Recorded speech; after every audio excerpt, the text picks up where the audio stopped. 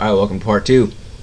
So, picking off where we left off, we just finished smoothing out these polygons here, and what we need to do is start rotating this piece here. So I'm going to drop into editable poly, alt-W out of that, and we're going to affect this pivot, and it's all the way down here, so I'm going to try and align it to here. Let's do maximum. It almost works, but it's all the way out here. We need it to be right here, flush with that. So I'm just going to right click, select and move, and on the y-axis I'm going to do right click on the spinner to zero that out and click OK. Now I'm going to rotate this, shift, drag again like we've been doing, 90 degrees, and click OK for copy. I'm going to mirror that on the z-axis. That's okay. Drop down here to attach that up.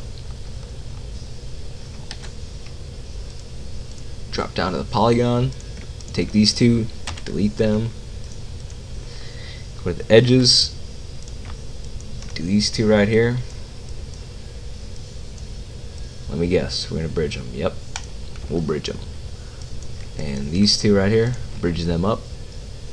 And these two, bridge them up, just like that, and we're done. No, we're not, because we just rotated this object here. I'm gonna say that there's two verts selected, and there are. So we're just gonna Control A, select all of our verts, and we're gonna drop down and we're gonna weld those up. So where's the weld? There it is. 0.1 is fine. We're losing two verts, and that's fine. That's what we need. So we'll click OK. Alright. I'm going to select all these. Click this color thing right here. I'm just going to do black for now. And it looks all crazy. But I'm doing material editor and just assign a default gray material. That way when I unclick it, we've got a gray material with black outlines. And even if you want, you can even drop this diffuse color down to like a lighter gray so you can see it even better, so you can get a better idea of what's going on here. Alright, so what's next? What we're going to do is create a box. Simple box, grid snaps enabled. I'm going to go right here on this edge, or this corner, drag a box right down to here, and we're going to drag it out. Alt-W so you can see what we're working with. Alt-W that perspective. It's 200 by 200, which we know it needs to be, and then height needs to be -200. So I'm just going to type that in, just like that. Alright, if you don't want to see this grid right here, just press G on your keyboard. It's G as in golf. Alright, so let's take this piece right here, and we'll go to Hierarchy tab, Effect Pivot Only. We'll do Align to this box, and we'll do Center. Pivot point to the center of that box, and click OK. Uncheck Effect Pivot Only. Now you take this piece and rotate it. Holding Shift, we'll rotate it 90 degrees, and we'll do that 3 times as a copy. And that'll give us the top piece. We'll Control click all these and we'll mirror them with a copy on the z-axis, and we'll move them down just like that. And we'll take this piece, we'll rotate it up. No, we won't do that. We'll affect the pivot, we'll align it to the box, pivot to center on the XYZ. Okay, uncheck Effect Pivot, and we'll rotate that, holding Shift, 90 degrees, and then 3 copies, just like that. And then select all of these, we'll mirror them on the z-axis with the copy, and we'll move them down.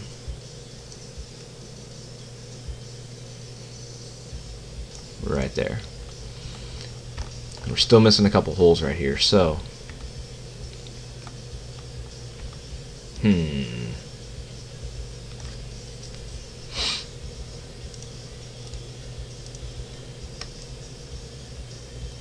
Let's move this one down 90 degrees. One copy. Rotate it 90 degrees this way. 3 copies. Just like such. Alright, so now I'm going to select everything and then Alt select my box to deselect it, right click, hide selection. So now I just have my box. Convert to editable poly. Take these edges here. If you don't have ignore backfacing, you can always do ring and you'll go all the way around. Drop down to connect. We'll do 2 and a pinch of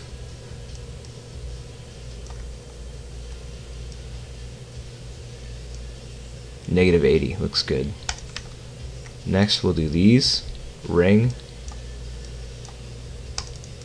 Oops. Ring, just make sure we go all the way around. Connect 280, okay. Then we'll do these ones here. Oop. Ring to make sure we go all the way around, and we can just visually inspect that we go all the way around, of course.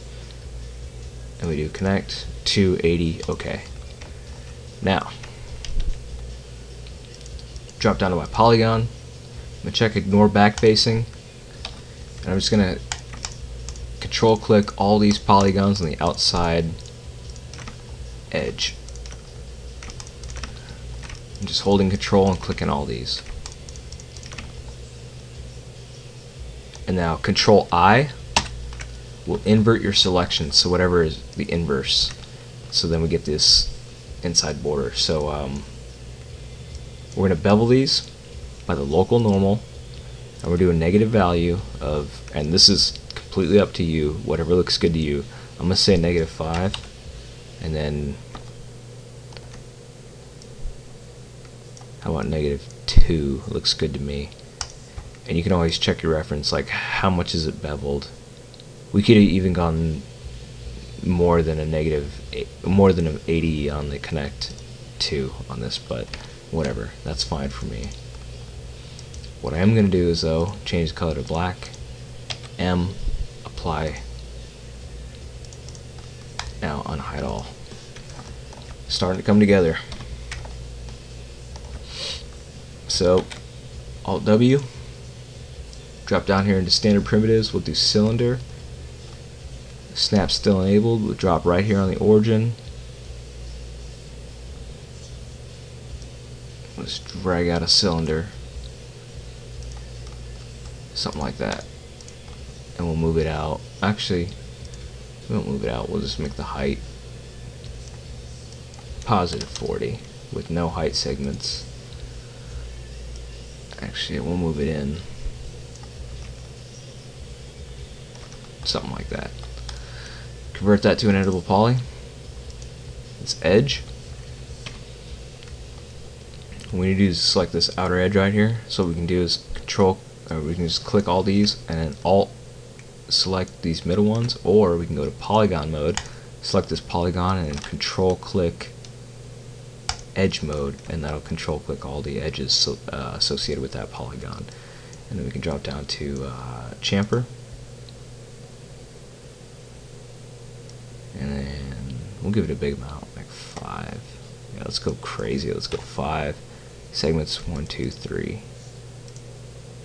Okay. Drop down to polygon mode, control A. Drop down to smoothing groups, clear all, auto smooth. And that's going to get rid of any faceting look on those cylinders. So that's going to do it for part 2. Stick around for part 3. We're going to finish off this model real quick. It's going to be a short, quick, sweet, and you'll have your companion cube. So stick around. See you in part 3.